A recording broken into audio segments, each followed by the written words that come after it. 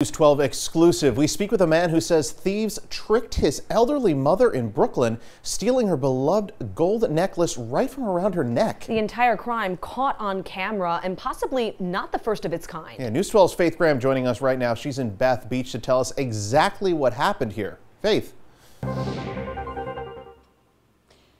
Well, Kurt, Amanda, it seems to be a story of deceit. Patrick Connolly says his 79-year-old mother was walking here along Bay 13th Street around noon on Thursday when a driver approached her. He says the driver engaged her in conversation and said they wanted to show her some jewelry.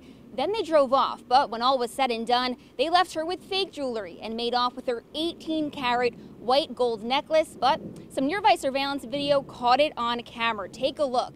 In this video, you can see the driver get out of the car. It appears to be a woman, and she approaches an elderly woman. Connolly says they asked his mother if she was Filipino, and then they told her they wanted to give her a gift and started laying fake jewelry around her neck. While doing so, he says they removed her 18-carat white gold necklace.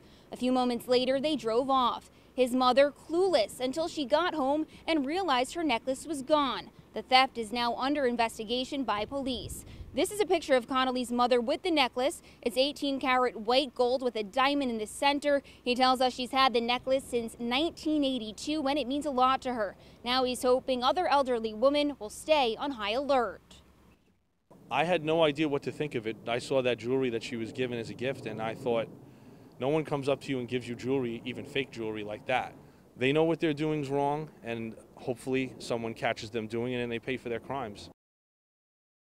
Just horrible that she was taken advantage of like that during this scary situation. Faith, any information tonight on whether those thieves have struck before?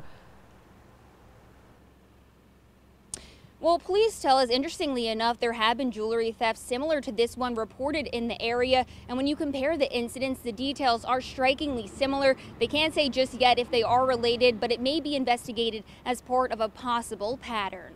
That's the latest from Bath Beach. Faith Graham, News 12. Definitely.